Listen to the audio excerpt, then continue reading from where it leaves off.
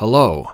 The purpose of this demonstration is to show how to get geometry from Houdini into Maya. Along the way, I'll show some cool tricks and tips, but first, let's get a pig head. I'm going to rename this object. Go inside, here is the pig head, and here's the geometry. I can click points to see my points. I'm just going to build an array of objects on top of this pig head. I'm going to take off the shader, go VDB from polygons. Very good. Adjust the voxel size. Now we have a better formed pig head. Let's put a VDB sphere. Now the cool thing about this node here is we can put spheres onto our geometry.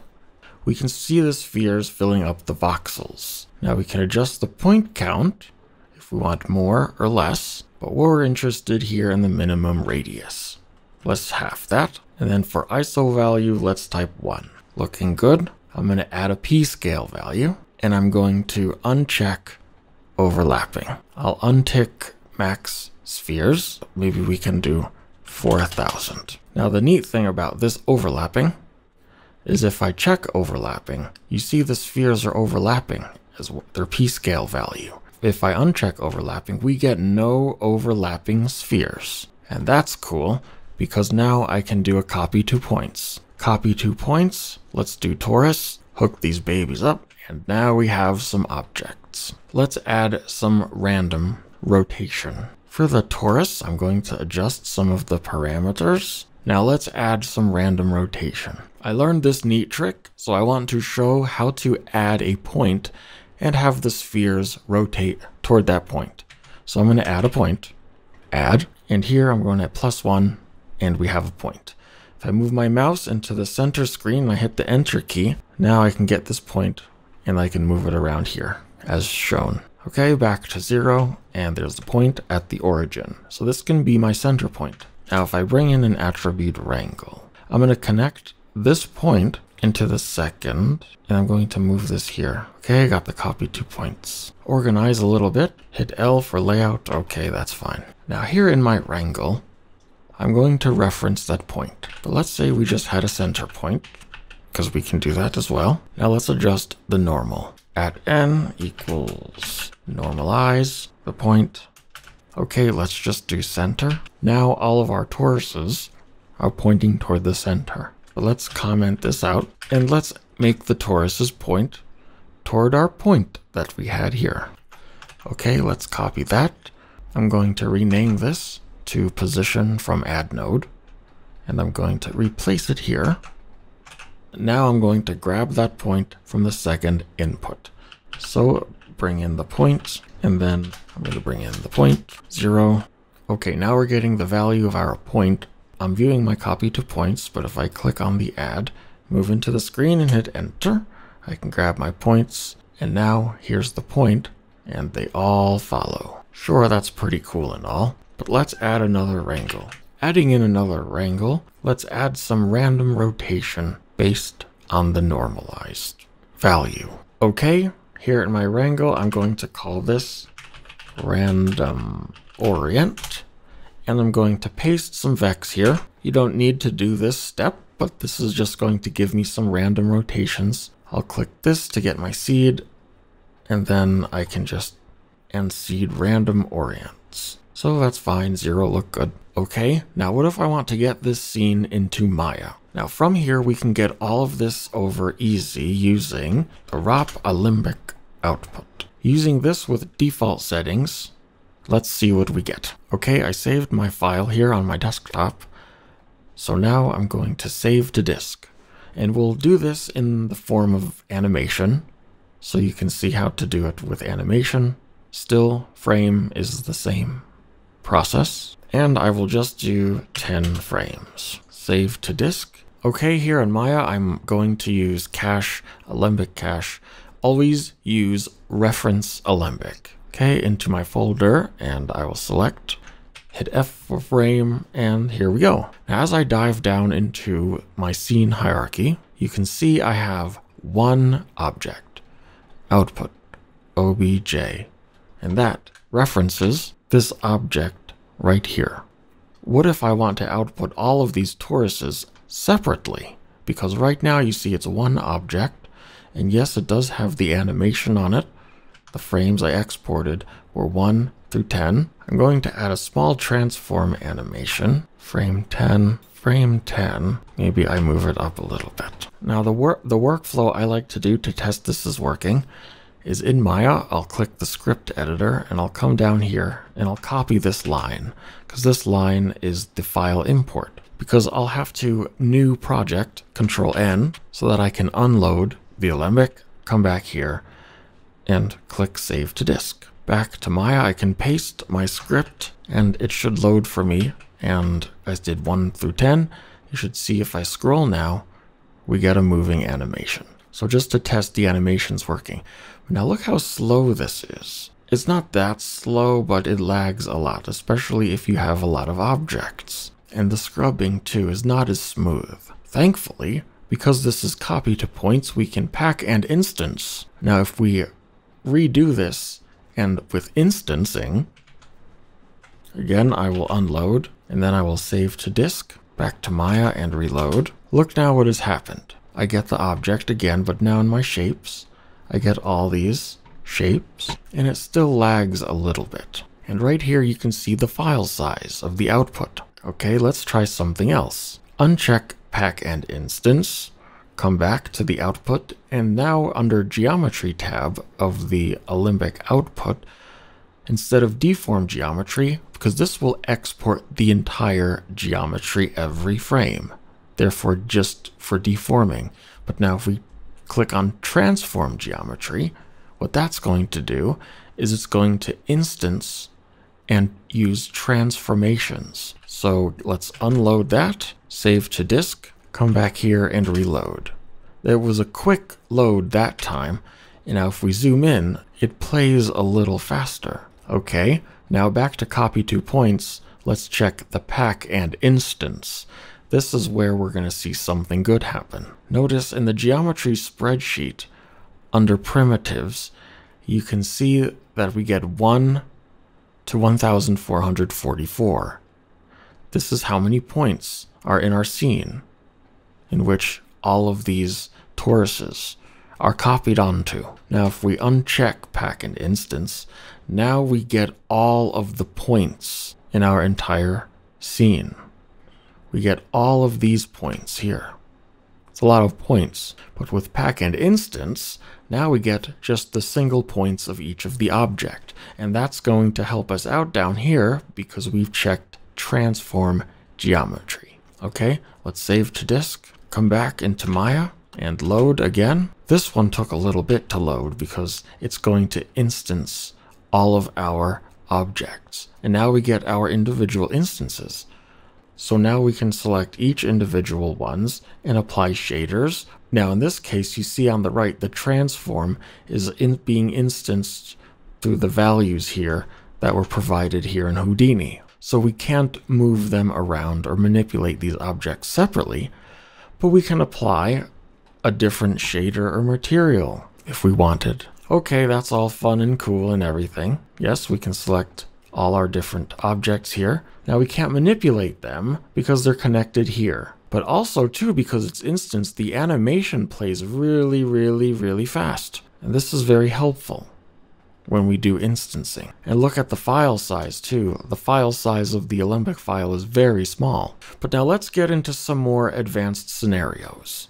I'm going to reset everything back to its original and keeping this in and out point for our frames 1 through 10. I'm going to reset that. And here what I'm going to do is I'm going to render this out with the pack and instance. Next, with the geometry as deformed geometry. You see here we have a checkbox, build hierarchy from attribute. We have to do it this way so we can build a specific hierarchy for exporting out of Houdini and importing into Maya. And there's many different ways we can do that and many different instances in which you would want to.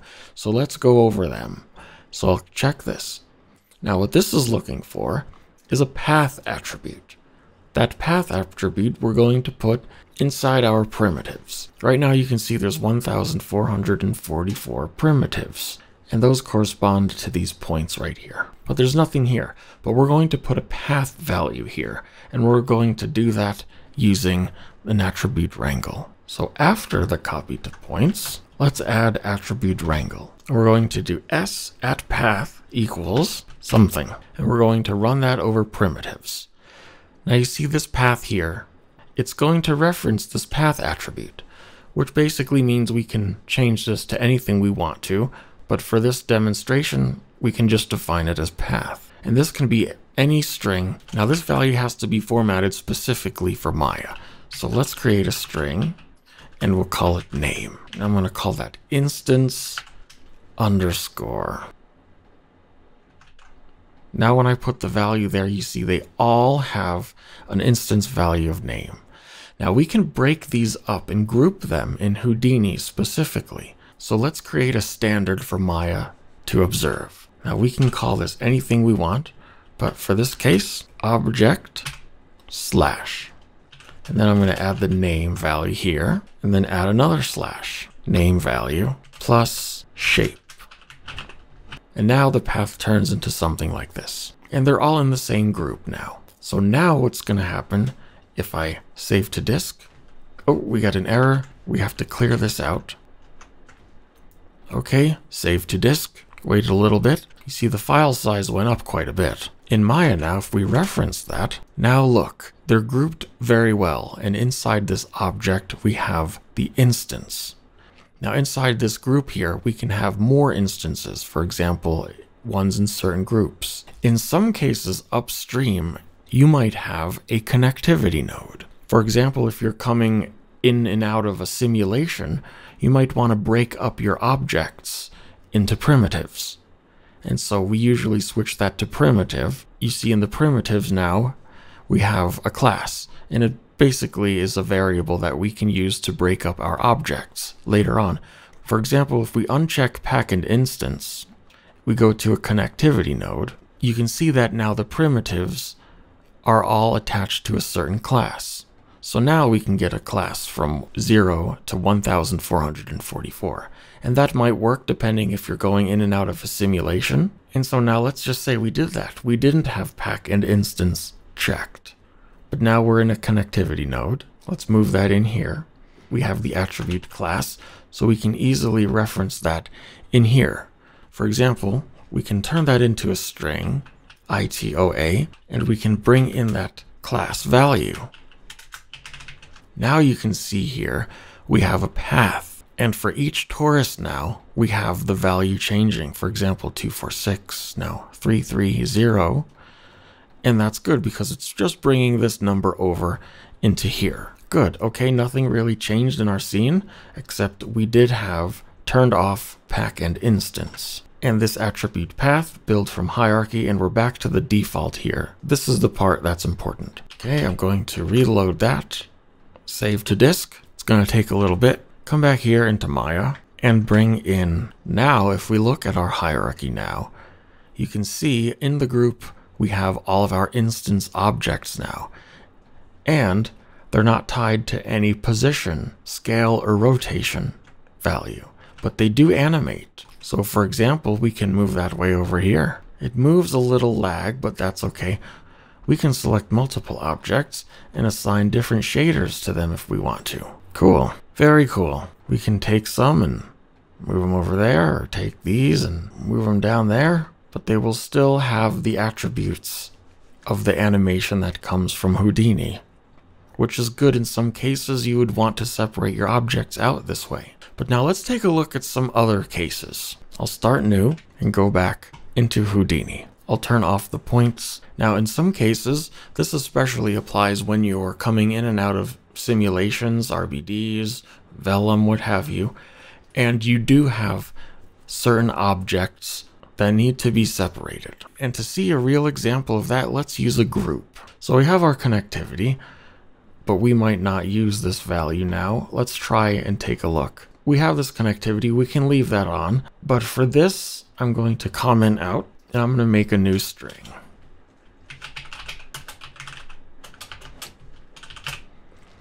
So now if we check on our geometry spreadsheet, we don't have anything here. It's not connected to our class value anymore. but let's connect it to a different value. Now, if you're in connectivity here, and you are coming in and out of simulation, you'll get this value here, and that is when you would want to use this, the class value here. But you can do some fancy grouping as well. Let's try that. I'll add a group. You see here, group 1, and all objects are assigned to 1. Now, if I check my attribute wrangle, I can reference that group value. Now, let's reference that. Now, to get the number 1, we can do something called inPrimGroup. Because we're in primitives here, we can use the inPrimGroup. So let's do inPrimGroup 0, and the group is called group 1, and we will check if the prim num is in. Okay, now because it's a string, let's get the string value. Okay, now what that's going to do is that's going to move the number 1 from the prim group value into place. And let's do our instance underscore plus. Now in our group node, let's add a condition, because right now everything is orange, it means everything is in the same group. But let's just do something fancy here. We can do enable a bounding box region. Now you'll see some of them are in orange and some of them are not selected. Here, if we check our group, we can see that those in the group are selected and those not in the group are not selected. Back in the geometry spreadsheet, if we check our wrangle now, okay, I had a typo here, prim num, okay, good. Now we can see here that those names are different. Here we have 0 and now here we have 1, because that matches whether or not we're in the group or not. Now if I click here on the Alembic, save to disk, come back here in Maya, and load that, it loaded pretty quickly, but now look, now in our object we have 2. We have those that were inside the group and those that were not. So we have that, for example. Funny looking, but in case you wanted to assign different shaders,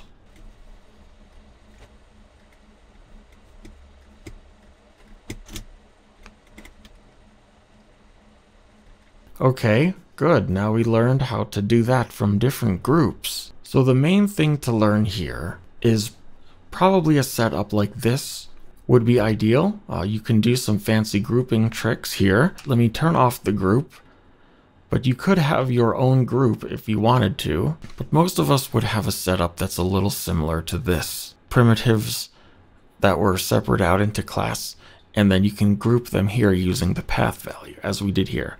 So you would basically have a name in which you would be getting and referencing from here in your geometry spreadsheet under primitives, and then you can take that and assign it to path so that you can reference it down here and build a certain hierarchy that's available in Maya. Or if you just had a basic copy to points and you wanted a small file, you can come and just do the transform and just have a really small file with instancing, depending on your setup. Okay, great. I hope you learned something. Thank you.